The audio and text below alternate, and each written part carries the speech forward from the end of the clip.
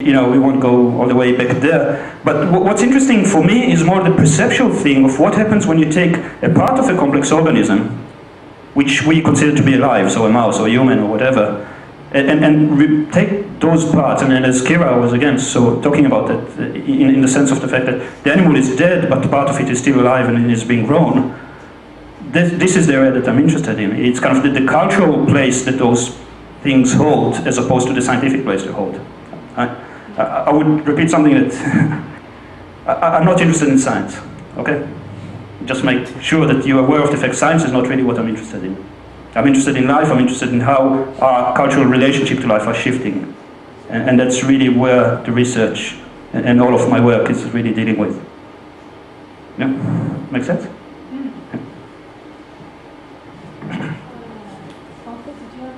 Oh, okay. Yeah. Hi, we've talked about this before, and it seems you have to say this every time you give a lecture, and then you go blind. But you said something along the line that we don't have a language for such and such. But you talked about it.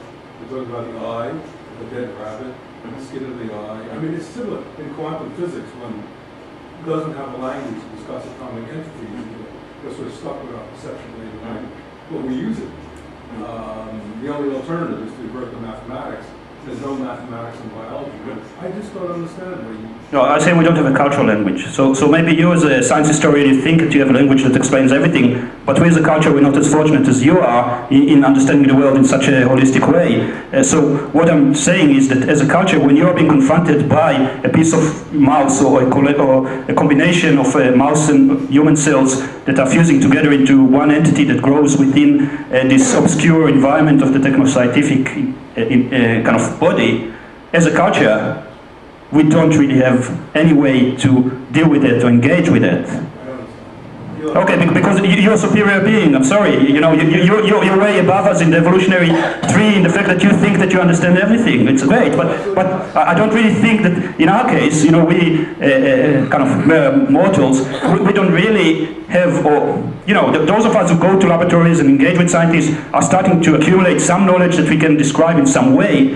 But when you think about the people that are actually going to live with the effects of the fact that life has become a raw material to be engineered and that our environment is shifting towards that, or kind of our made environment is shifting towards the fact that life is not what we as a culture were brought up to understand. We need to develop a cultural language in order to engage with it. And I think we're still lacking that. When you say about reverting to mathematics, how many people in this room would be able to understand a mathematical equation that would describe that process? So what's the point? The point is that you can't explain it. To whom? To whom? It's not a matter of explaining it to the general public. It's a matter of explaining it to, in a scientific vein, in a vein that captures... To a small elite group of people who are going to make the decisions on our behalf? Well, if you look at the public understanding of science, then yes, you can discuss basic processes in quantum physics in an understandable way. But how it's, I think... And you can do it in biology too. You just did. I'm trying to, but I'm still, when I went into this lab, the only photo of reference that I had was Blade Runner. Is that really the language that we're trying to develop? Is that really the only terms of references that we, as people who are not trained as scientists, can engage with what's happening? Or shall we let people like yourself make the decision on our behalf because you can understand the mathematical equation that would describe a process in a way that is totally abstracted? No, I'm just trying to understand, what you're trying to tell me is that there is this abstracted language that a few elite people can understand, and that's good enough for you. A lot of people can understand it, but... How many people in this room can understand a mathematical equation that describes the processes that are happening within life, within a living cell? Oh, not within life. I didn't say in electrons and protons. Okay. I mean, there is no mathematics within this chemical reaction. And a lot of people in this room can understand chemical reactions. To what extent? We're going to move on to another question. Okay. You can take us up to the bar afterwards. Well, I think it's slightly related, and I'm interested in how you're communicating science and how it's perceived culturally. And I was interested in your comment about the informational paradigm and this tendency towards thinking about life as a code, as a set of instructions. Yeah. And I wanted to know, how much do you think that's still do you think that is a dominant trait within cultural perceptions about what biotechnology is? Do you think it's still a problem? And do you perceive your work and some of the other work of people like Kira or Jennifer Willett, who are emphasising materiality, are they doing something to correct what you perceive as a misperception about what life is culturally? Yeah.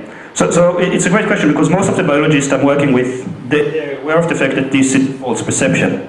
But the propaganda machine around the Human Genome Project in particular is still so effective that we find ourselves in a situation, most of the public still holds this perception of that as the dominating paradigm in regard to life.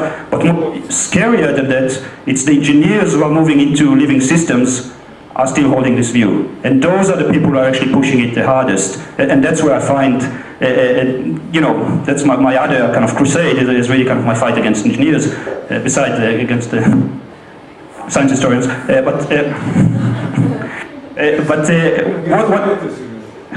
Sorry? I'm a scientist, not a scientist. Ah, okay, you're a scientist, okay. Yeah. You know, I wouldn't...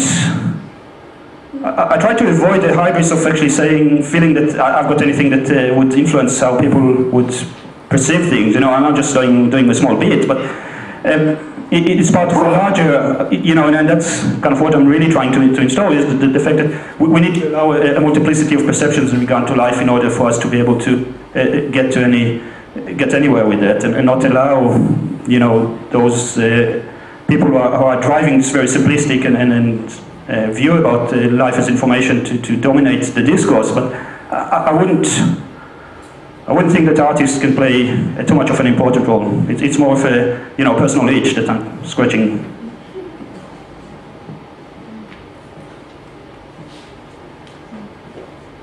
Okay.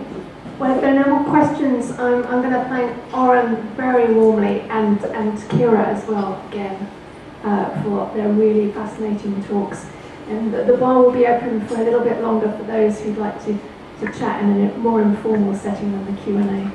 So, thank you, as well as thank you, let's thank the speakers first, please.